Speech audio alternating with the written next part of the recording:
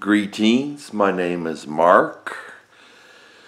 It is the 20th of October, Sunday, 2019, October 20th, Sunday, at about 3:30 in the afternoon. I'm getting some nice light coming through the window.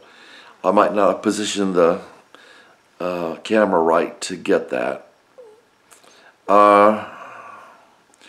Wanted to inform you, for those of you who believe or would believe, I kept asking God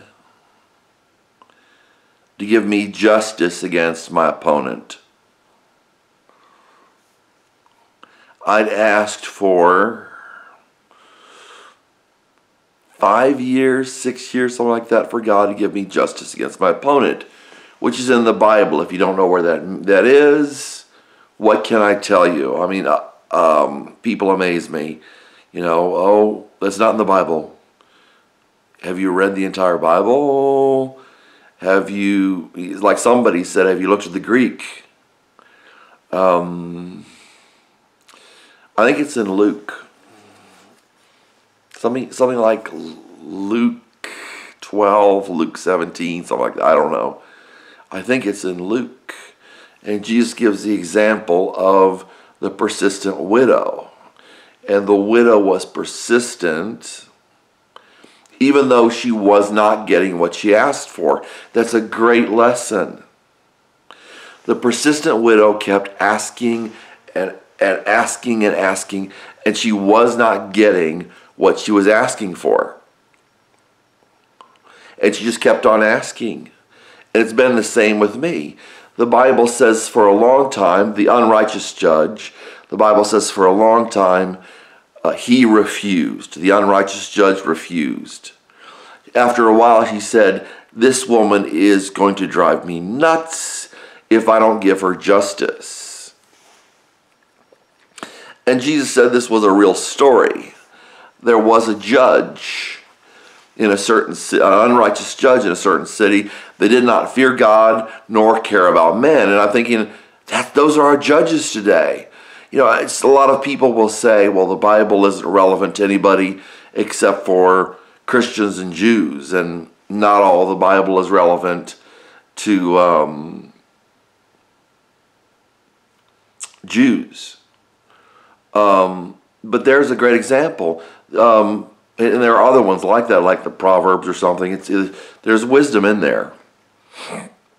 If people can't recognize wisdom because they think that lightning struck water and creatures started crawling out of the water millions of years later after they were created by the lightning strike, I don't know what to tell you. It's in the Bible. The unrighteous judge, she keeps coming to him.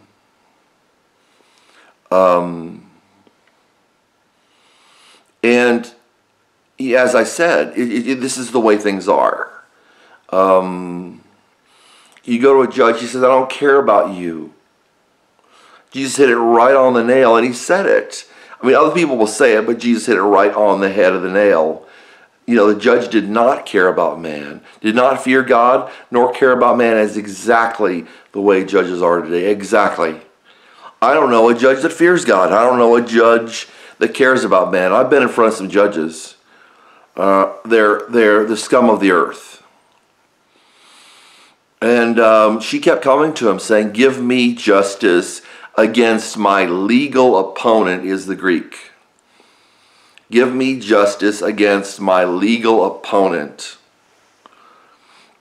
And it says for a long time he refused. Not he refused for a week, not he refused for a month, not he refused until Christmas, not he refused until summer. He refused a long time. And the example is there. God does the same thing. We ask for justice. So the believers who are mature enough ask for justice. And God does the same thing. About the Bible says, though he bear along with them. You know, he's making them wait. The Bible says, though he bear along with them, he will give him justice. He will give him justice. And the Greek is not quickly. See, that's where it breaks down, because the judge refused for a long time. The Bible says he will give him justice, and suddenly, though he bear long with him. And because they put quickly instead of suddenly, Jesus is coming suddenly, not quickly. Because they put quickly, they couldn't say, though he bear long with him, because that would imply a long time. He will give him justice suddenly, though he bear long with them. They tried to mess that up so it wasn't clear what God was saying and what Jesus was saying. And so that was the story. And I kept asking and asking, give me justice. I would scream it. And because the system is used against Christians. That's why they want a big government. That's why liberals want a big government. Because the system is used against people's enemies. The more laws and regulations, the more people can say, well, hey, if I stick my fist down your throat, you know, I'm checking for cancer and I have the right to do that because the government says I have the right to do that. Or the government says I can do that. Therefore, I'm just checking for cancer, or I have to clear out your nasal passages because the government says I have to do that. And he said, okay. So that's what I want to tell people. I asked God for justice. I screamed it. I asked it over and over again, year upon year, for I'd say about 6 years, 7 years, something like that, 5, 6, 7 years.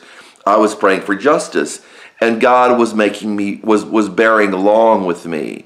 He was saying, okay, yeah, I see. And then he said, okay, God bless.